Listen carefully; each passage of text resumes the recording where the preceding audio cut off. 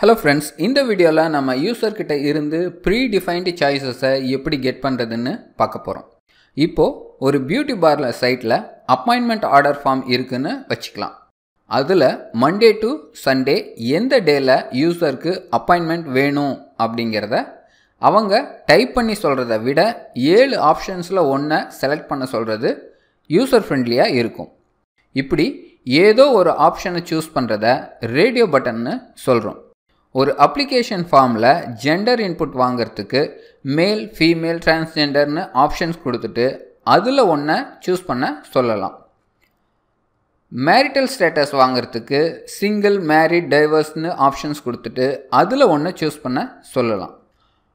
நம்ம காண்டாக்ட் ஃபார்மில் நான் யூசர்கிட்ட அவங்க சேல்ஸ் சம்மந்தமாக காண்டாக்ட் பண்ணுறாங்களா இல்லை சர்வீஸ்க்காக காண்டாக்ட் பண்ணுறாங்களான்னு சூஸ் பண்ண சொல்லலாம்.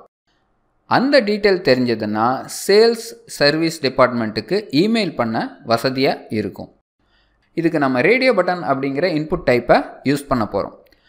இதுக்கும் நாம் இன்புட் டேக் தான் யூஸ் பண்ணணும். ஆனால் டைப் அட்ரிபியூட்டில் ரேடியோன்னு வேல்யூ தருவோம். சப்ஜெக்ட் ஃபீல்டுக்கு அப்புறமா ஒரு paragraph tackle is this a sales request R support ரெக்வஸ்ட்னுங்கிற கேள்வியை கேட்டு அதுக்கான பதிலை ரேடியோ இன்புட் டேகை யூஸ் பண்ணி வாங்கிக்கிறேன்.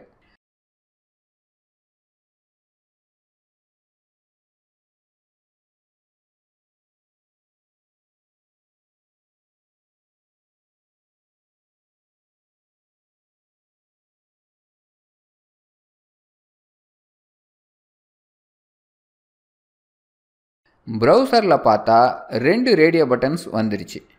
யூசர்ஸ் சேல்ஸோ சர்வீஸோ சூஸ் பண்ணலாம். 2 ரேடியோ பட்டனுக்கும் ரெக்வஸ்ட் டைப்னு ஒரே பேர் தான் கொடுத்துருக்கோம். ஏன்னா ஏதாவது ஒரு வேல்யூ தான் ரெக்வஸ்ட் டைப்பாக இருக்க முடியும். ஒன்று சேல்ஸ் ரெக்வஸ்ட்டாக இருக்கணும், இல்லை சப்போர்ட் ரெக்வஸ்ட்டாக இருக்கணும். 2ல் ஒன்று தான் சூஸ் பண்ண முடியும். அப்படிங்கும்போது 2க்கும் ஒரே நேம் கொடுத்தா தான் எதை யூசர் சூஸ் பண்ணாங்கன்னு நம்ம கண்டுபிடிக்க முடியும். எதை சூஸ் பண்ணாங்கன்னு எப்படி கண்டுபிடிக்கிறது? ஏற்கனவே நான் சொன்ன மாதிரி பேராகிராஃபில் இருக்கிற டெக்ஸ்ட் எல்லாம் சர்வருக்கு போகாது. அப்போது இதில் இருக்கிற சேல்ஸ் ரெக்வஸ்ட் சப்போர்ட் ரெக்வஸ்ட் அப்படிங்கிற டெக்ஸ்ட் எல்லாம் சர்வருக்கு போகாது. யூசரோட சாய்ஸை கண்டுபிடிக்க வேல்யூ அட்ரிபியூட்டை யூஸ் பண்ணணும். ஃபீல்டோட வேல்யூவாக சேல்ஸ் இன்னும் சர்வீஸ் இன்னும் கொடுத்துக்கிறேன்.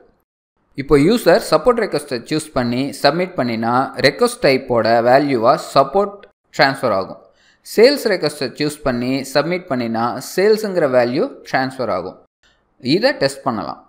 ஃபார்மோட default data transmission method get அப்படிங்கிறதுனால நான் மெத்தட் அட்ரிபியூட்டை யூஸ் பண்ணாட்டாலும் ஃபார்ம் டேட்டா கொரி ஸ்ட்ரிங்காக கன்வெர்ட் ஆகி யூஆர்எல்ல அப்பண்ட் ஆகும். இப்போது சென்ட் மெசேஜை கிளிக் பண்ணினா நீங்கள் யூஆர்எல்ல request type equal to சப்போர்ட்னு data append ஆகி இருக்கிறத பார்க்கலாம். சேல்ஸை சூஸ் பண்ணி ஃபார்மை சப்மிட் பண்ணினா ரெக்வஸ்ட் டைப் சேல்ஸ்னு ஆயிடுது. டிஃபால்ட்டாக ஃபார்மை பார்த்தோம்னா சேல்ஸ் சர்வீஸுங்கிற 2 ஆப்ஷனில் ஒன்று கூட டிஃபால்ட்டாக செலக்ட் ஆகலை. அப்போது எதையுமே சூஸ் பண்ணாமல் யூசர்ஸ் சென்ட் மெசேஜை கிளிக் பண்ணினா ரெக்வஸ்ட் டைப்போட வேல்யூ எம்டியாக இருக்கும். இப்படி எம்டியாக இல்லாமல் ஏதோ ஒரு ஆப்ஷன் டிஃபால்ட்டாக செலக்ட் ஆகி இருக்கணும்னா செக்டு அட்ரிபியூட்டை யூஸ் பண்ணிக்கலாம். HTML5ல் அட்ரிபியூட்டோட நேமும் வேல்யூவும் ஒன்று தான் அப்படின்னா நாம் செக்டு ஈக்குவல் டு செக்டுன்னு தர தேவையில்லை. வெறும் செக்டுன்னு கொடுத்தா போதும். வேணும்னா செக்டு ஈக்குவல் டு செக்டுன்னு கொடுத்துக்கலாம். எப்படி கொடுத்தாலும் அது வேலை செய்கிறத ப்ரௌசரை ரெஃப்ரெஷ் பண்ணி பார்த்துக்கலாம். இப்போது எக்ஸசைஸ் டைம். இதே மாதிரி ஒரு காண்டாக்ட் ஃபார்மை நீங்கள் கோட் பண்ணணும். Is this a sales request அப்படின்னு கேட்கறதுக்கு பதிலாக I want to learn HTML, CSS, JavaScriptனு 3 ஆப்ஷன்ஸில் ஒரு ஆப்ஷனை சூஸ் பண்ணுற மாதிரி ரேடியோ பட்டனாக கோட் பண்ணணும்.